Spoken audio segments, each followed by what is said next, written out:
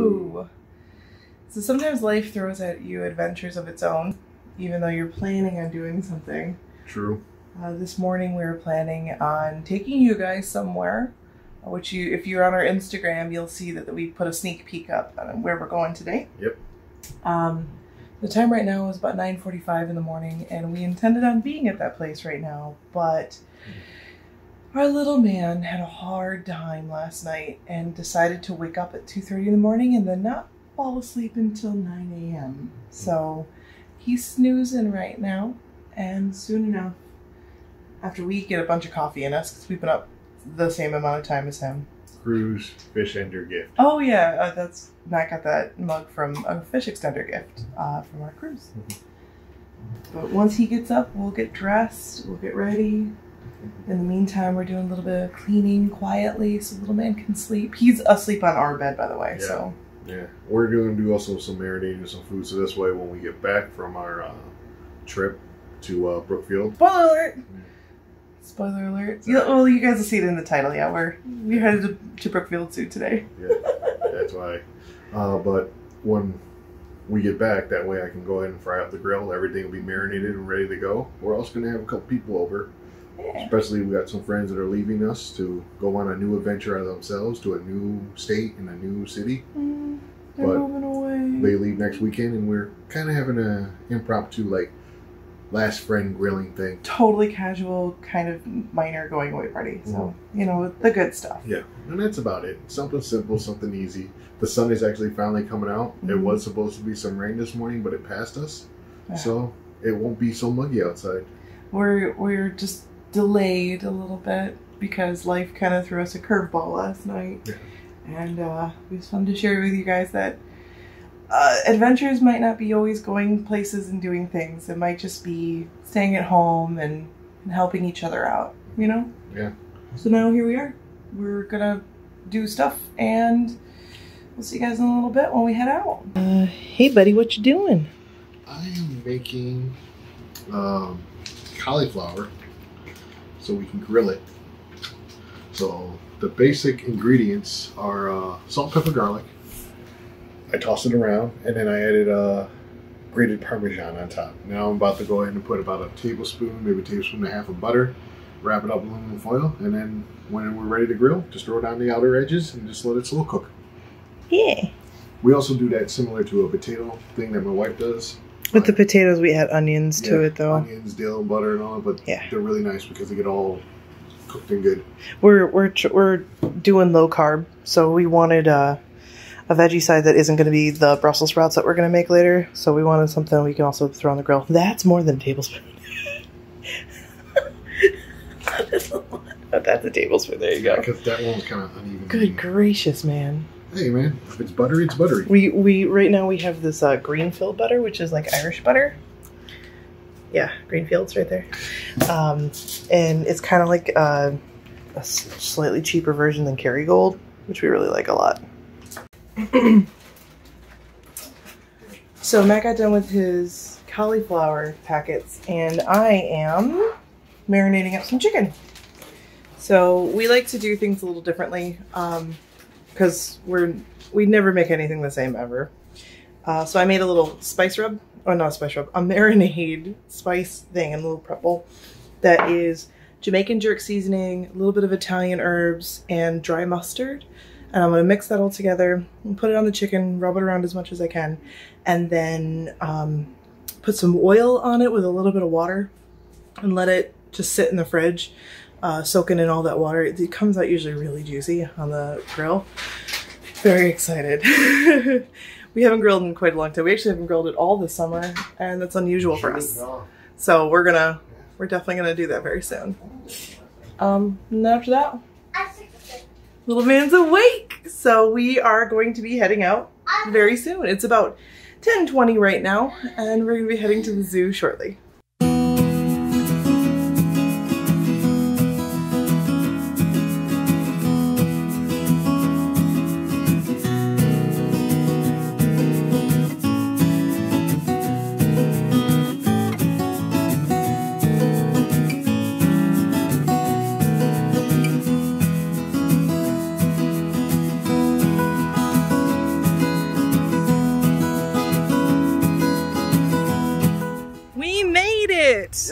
Here we are at Brookfield Zoo in Brookfield, Illinois.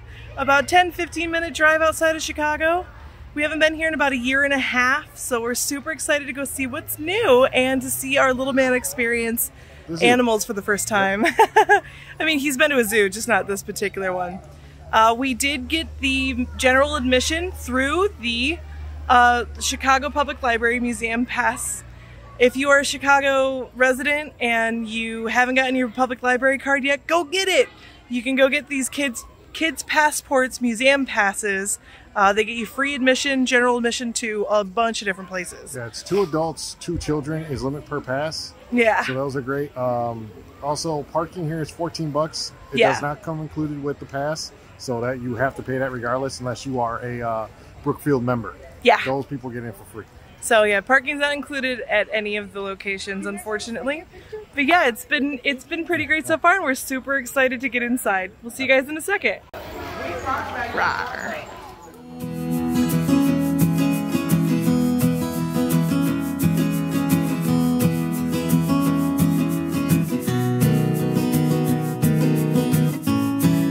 Give you an idea of how big this place is. Their map is pretty true to scale here, actually. There's so much to do and see. We just got inside. First thing you see, of course, is the Line and Kugel's booth. They do have beer and wine here at the zoo. And next thing you see is the carousel further on down here, along with some kinder care and soft pretzels and such. Is that a camel?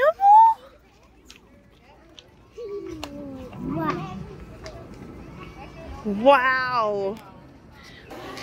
Our first stop is into the Australia Pavilion. It kind of stinks in here, but I have a feeling it's because one of the animals has just taken a poo. More than likely the bats. Most of everybody is like, oh, these guys are sleeping still. You can kind of see them right there. But they are sleeping right now. But pew, it is very stinky in here. Thank goodness you guys don't have smell-o-vision. So we're going to go into an area where we got bats and nocturnal animals, so we're going to make sure the flash is off because it will disturb them. So that's what we're going to do. And also, we have to be super quiet. Look at the echidnas. See those guys? Oh, that one's playing with its little toy. They're echidnas and they're playing. And wombat! Nice enclosure. So, this is the bat exhibit. We can't have any flashes on, so... Yep, we got him. He is Batman!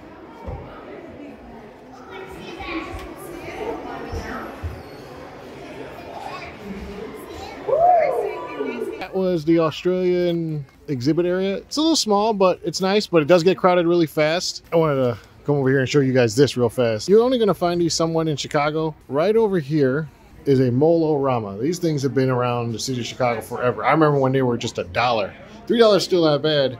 Now, they used to just be coins and bills. Now you can actually use a credit card. But basically, you put your money in, and it molds you a lion. Now, they have them at the Field Museum, Brookfield Zoo, Lincoln Park, Museum of Science and Industry, I believe also the Art Museum and Shed Aquarium. And they're always different. There's a guy that runs it still. They discontinue it, but he still has a lot of the old settings, but he also is working on building more unique ones. It's something to do. I actually have a small little collection of it. They're fun to get, but they're also extremely hot when you get them. So you got to hold them upside down when you unlock them. Przewalski's wild horse. Yeah. There he goes. Little man. I completely agree, sir. He's a pretty sweet guy. It's like they're being beleaguered by flies, though. Oh wow. God, I feel like we're like right on top of them. This is great. Here at the Habitat Africa, there is a giraffe feeding area that you can go into, and you can feed a giraffe. How amazing is that? Look at this. Oh my gosh. That long black tongue. Oh, yeah. It looks like you have to buy the tickets up front, but you can get really personal with a giraffe. Oh, buddy just wants some lettuce. This poor guy is reaching so hard. Oh, that's so good. Cool thing about Brookfield is that they do understand that our summers are pretty hot. So they usually have these misters. They're kind of placed throughout the park. This one is themed like giraffes because we're right by the giraffe area, which is kind of great. This is my favorite moment of the day today. Look at that. How big it is?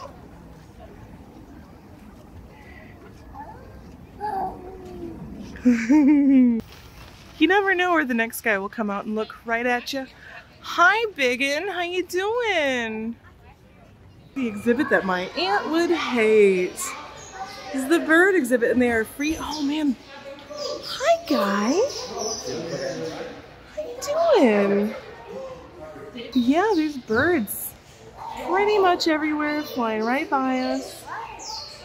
There's a guy manically just doing some grass. It's like, no, I hate it. I hate it. It's not my aesthetic.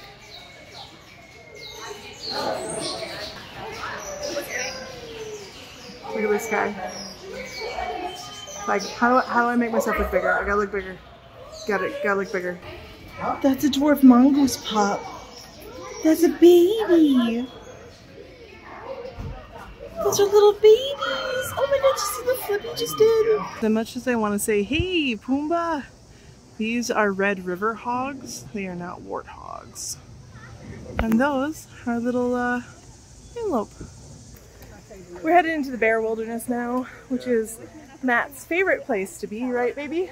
You got wolves, you got bears, both brown, black, polar. There's also a plain area for bison. Yeah, so far it's been a beautiful day and we're really happy to be here. Through the tunnel right into the Great Bear Wilderness, the first thing that we see are Tatanka, which is Lakota for buffalo. My gracious, look at these guys. And now this is probably as close as I have ever been to a buffalo for as sweet and, you know, placid and cuddly and they look.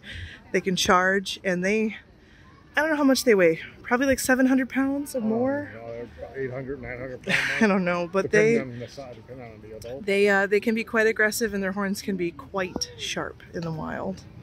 But this is about as close as I've ever been to one outside of being in Yellowstone. They're walking directly next to our car, which was so scary. These things are enormous. Yeah, there you go. Matt, there goes. Matt's petting one. All right, onward towards the rest of the bear exhibits. All right, there we go. There's the map right there. So we are there. We're going to go that way, then down, then boom, through that, and come back out. So this is the training window for the grizzly bear. Oh, that's a grizzly So this is the grizzly. It's really hard to see with the glare, but he's like right there. Oh, it's so hard to see. So the grizzly training window is right back there, and if we turn to our right, here is the main grizzly area. There's bits and bobs inside of their area right now because they just had, it looks like they were just given a gift that was filled with corn so they could like tear it up. Yeah, this is the polar bear side, so this is the polar bear enclosure.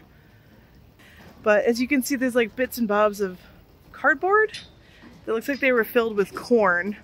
And right now the polar bear is actually in a training session at the Swan Lake area, which hopefully we'll be able to get a good look at.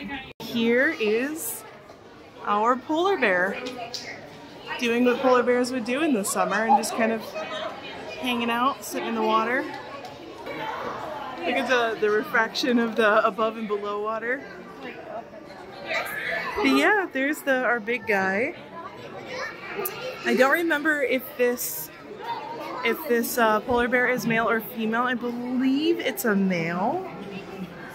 Yes, he might blow some bubbles for us. So this is the area that I was thinking of whenever the polar bear is out and they do a training session.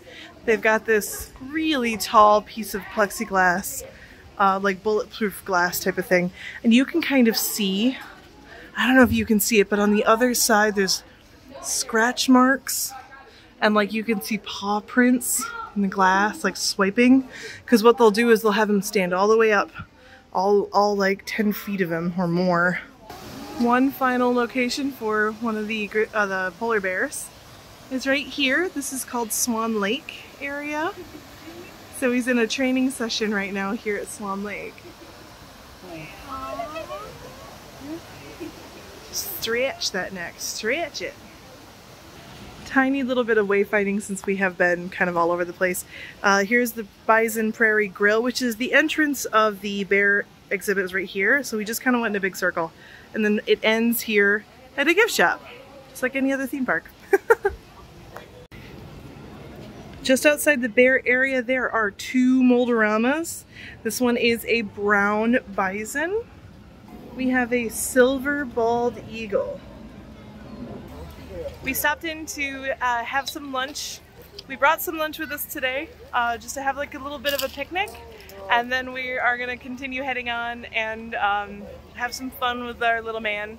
There's a petting zoo that we might go do, or there is a splash pad here and a play place. So he's gonna run around and get exhausted, which is the point. Yeah, so we made our lunch today, but if you don't bring your own food, that's okay too, because Brookfield's got you covered. They have a great cafeteria, tons of selection as you're walking through the park, but a really great selection inside of their cafe near the penguin exhibit.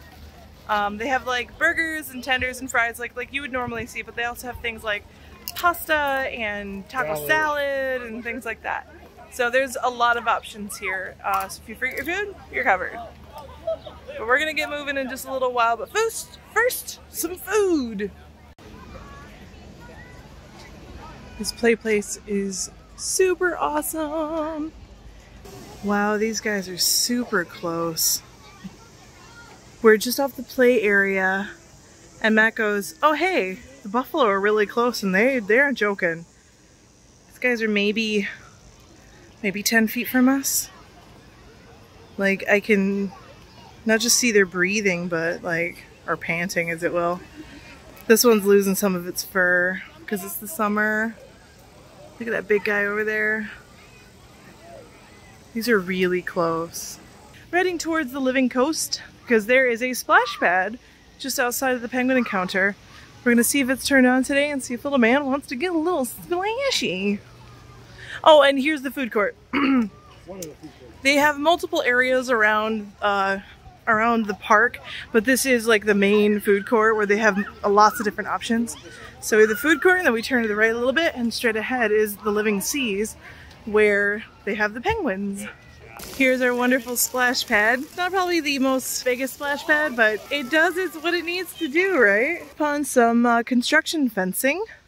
And it looks like they are adding a whole new area called the Hamill Family Nature Plaza.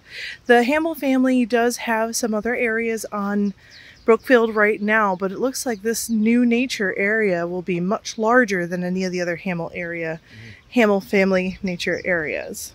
Okay, so I was talking about the mold-o-rama thing. As we're walking towards, heading towards the exit, I came across here and saw this sign, so I'm about to show you guys this sign. It gives you a location of every mold-o-rama and which one they are. So this is the mold-o-rama layout. It tells you where everything is. It tells you all the different animals this time. So if you're missing anyone from your collection, you can get them here. Well, they got a cockatoo. I don't have a cockatoo. I don't even have the three monkeys. I do have the alligator, the lion, the penguin, the eagle, the bison, the giraffe, seal, dolphin. I don't have the otter or the cockatoo. Those are the only two. I can actually get those right now too. Nope. That's for another time. But if you're looking for it, it's near just past the penguin exhibit as you're walking towards the gorilla exhibit, well, primate exhibit. And yeah, so if you're looking to fill out your mold-o-rama collection, come here. They tell you where everything is. You can take a snapshot and then go on the hunt. We're going off-road walking. We finally made it to the rhino exhibit. But he is an eastern black rhino. But yeah, look at the rhino. Let's try to zoom in on him a little bit. There he is. He's just chilling. I know, a rhino. Might be a little hard to see, but that is a sleeping hippo. Just chilling half in the water, totally asleep. Matt says it reminds him of himself when he's tired. We are headed out of the park already. We are doing so because one, it's a little crowded.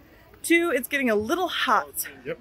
And 3, we made other plans later on today, as we kind of told you about earlier this morning. Yeah. So we have to get home and get ready for people to come over. So we're going to make this part 1 of a 2-part video for Brookfield Zoo. We'll probably come out here in a few weeks and just kind of have a good time. But on our way out, let me show you guys one of my favorite things about Brookfield Zoo. Oh, the carousel.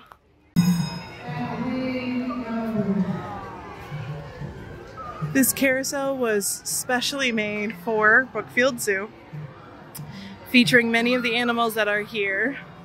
So as you can see, instead of the regular horses you would see on a carousel, they have both moving and stationary animals, things like dolphins and tigers, you know, gorillas and pandas. They have all of those animals here, or have had that at some point. They actually do have dolphins here, by the way, we just haven't gotten to it yet. But I love this carousel. Matt is heading off to go help our little man get all dressed again. Oh, quick note, I wanted to let you guys know that if you don't have a stroller with you because you're traveling and you still would like to come to Brookfield, they do have strollers for rental. They are $14 for the day with a $10 refundable deposit, which I thought was pretty great, honestly, for a stroller. And the stroller are double width, so they fit 2 kids. Definitely recommended though for kids over the age of 2, because they're kind of big and they're kind of rocky, and they're the hard plastic ones that you would normally see at theme parks. They have them here too. I wouldn't really see that they would be very comfortable for infants. Yeah, it's been kind of a fun day. All right, guys, that's us for today. Yep. It was so nice having you with us, as always. Let us know what you guys liked or disliked about being here at Brookfield. Was there something you wanted to see more of? Because we're definitely coming back to finish up doing the park, because this park is so large. Yeah, we only did the east side. The west side we didn't even go by at all. Yeah, so we're going to have to come back definitely to kind of fill in the rest of it. We missed out some of the more exciting areas, which are the dolphins, the primates, and the big cat area. And also the children's petting zoo area. Oh yeah, there's a children's petting zoo here too, along with a lot of other experiences. The next time we come out, we'll plan a much longer day, hopefully on a much cooler day. It's very warm. Yeah. But we're headed out. Leave a comment below on what you liked and if there's anything you want to see more of. Thanks so much, and we'll see you guys on our next adventure.